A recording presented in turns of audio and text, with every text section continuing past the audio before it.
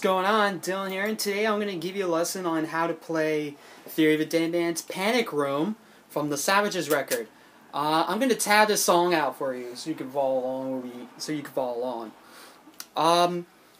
For tuning, what I'm doing here is from the original recording from Savages. They tune to drop C, so every string is tuned down a whole step, and then we're also in drop D.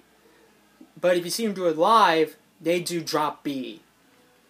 But we're going to stick to the Savages recording. We're going to stick to the original recording. Let's get started. We have that little opening line with the lyrics, "Welcome to the Panic Room." This is going to be really simple. It's going to be this.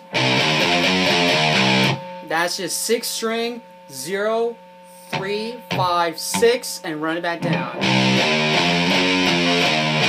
And that's with the opening lyrics. Now you're going to hear this several times throughout the whole song. And then that takes us to the main riff. There's 2 guitars going on. I'm going to show you the rhythm guitar first. It's going to look like this.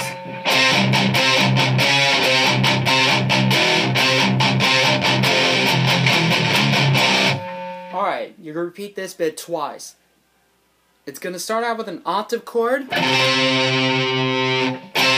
on the 5th fret of the A and the 7th fret of the G. You're going to hit it, and then palm mute the bottom 3 strings twice. So you're going to do that 3 times with each tail end, before each tail end, excuse me. The first tail end is going to be the same octave chord, but move it up to the 6th fret. So it would be... Then you go back. Then you get the second tail end is going to be the 4th fret barred. You go back. Then you're going to go to the 5th fret barred. And then we have that. Then we have the ending, which is,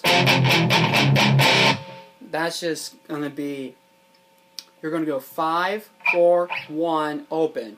But with those first 3 chords, you're going to palming them twice.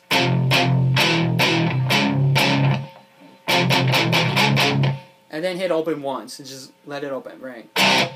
So it would be... So the rhythm guitar bit, nice and slow, goes...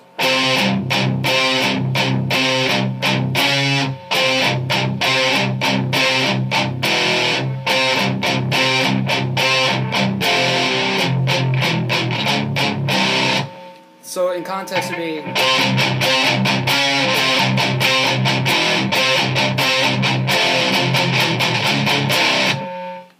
And that's the rhythm guitar.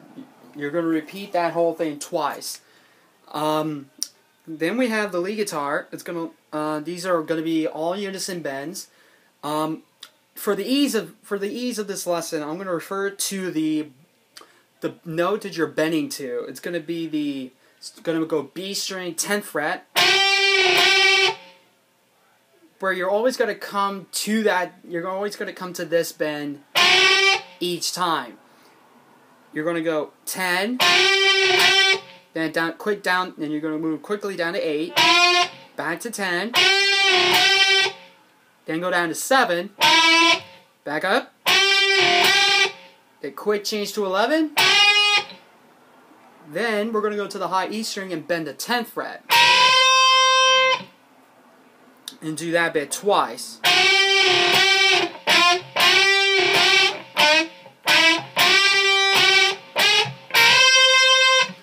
So the whole lead bit is this.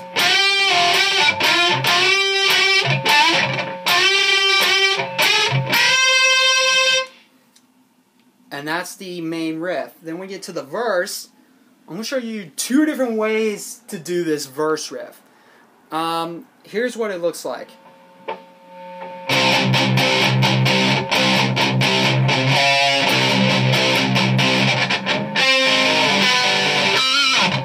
Okay, so what that is going to be the 5th fret of the A, and you're gonna hit it along with the 6th string open. You're gonna hit it once, and and then palming it twice. So you're gonna hit once, and then hit it open once, and palm it twice. And then hit it open once and mute the strings. So it'd be like, you do it again,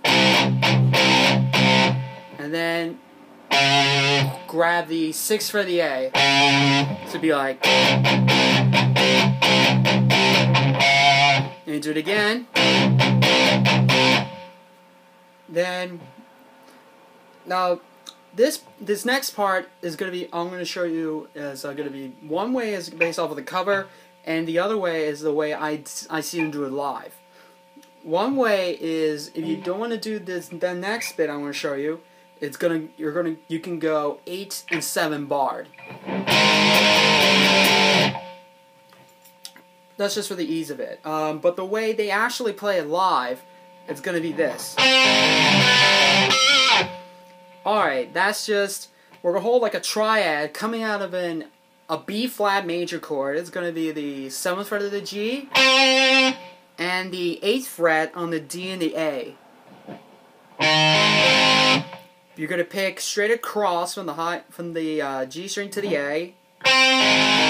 Then do the same thing down 1 fret. And then grab a pinch harmonic on the 7th fret of the A, on the G, excuse me.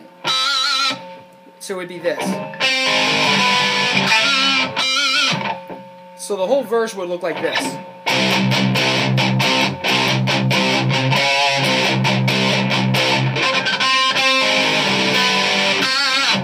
Excuse me.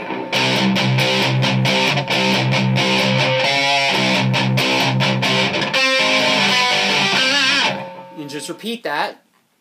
Then we have the, this is kind of like this next part is probably the pre-chorus. It's just going to go 5, 8, and 7.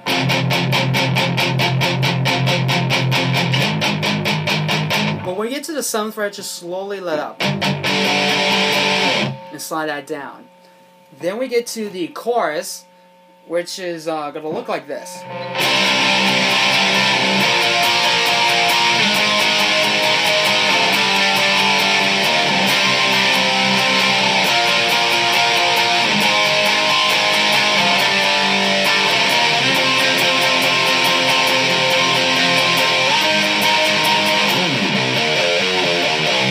That takes us back to the main riff. Basically, it's 3 simple chords. Open. You start open. From the album, when I tab this song out, you can go 10, 8, 7, and down to 3. So we.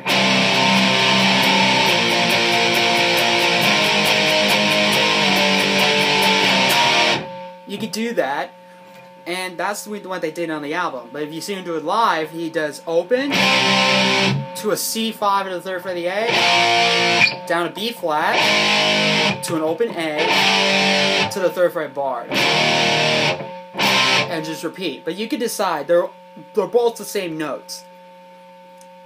Then to end the chorus, you're going to go 5 to 8, and then you end the chorus by doing that little intro line again. So the chorus looks like this.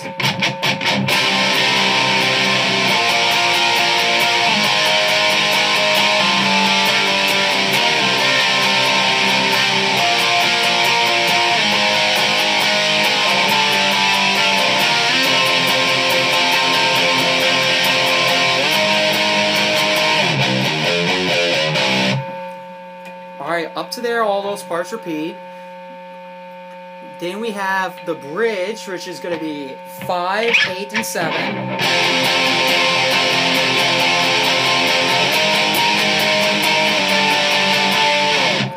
And then the second part is going to be the same thing, which is palmated.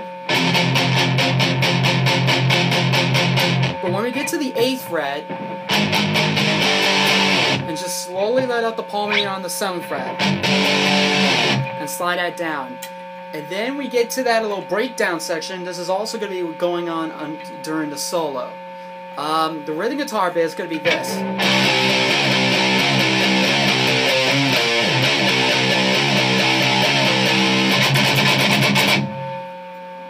this is going to be going on under the solo. It's going to be 6th string open 3 times, and then you're going to go to the 1st fret. You're going to pull off the open. It'll be like, and then the first time through, you're going to end with. That's just 6th string, 12, 13, 10. And then you repeat that first part.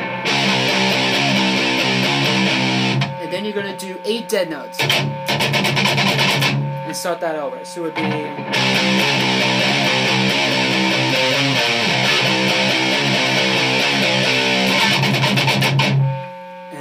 And that's just for the rhythm guitar, that repeats over and over. And then the lead guitar. Again, they're all using bends. And it's very simple.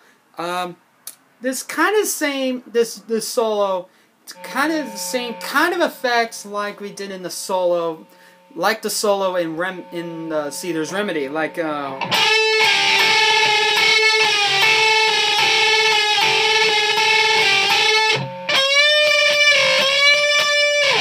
So it's something similar. Like I said earlier. I'm going to refer to the note that you're bending. We're going to go B string, 10th fret.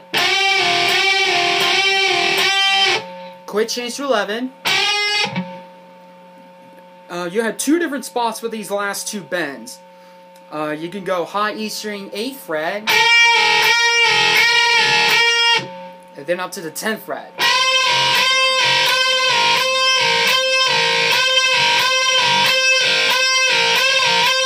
But you notice when we get to the 10th fret on the high E, it's going to be twice as long.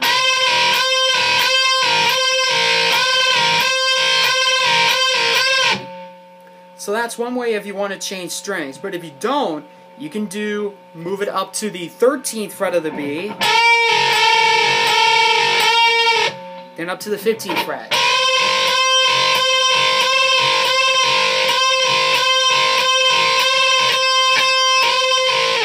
And slide that down.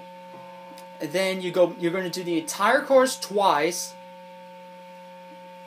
And then at the very end, when you go to the 5 and 8, you're going to hit the 7th fret twice.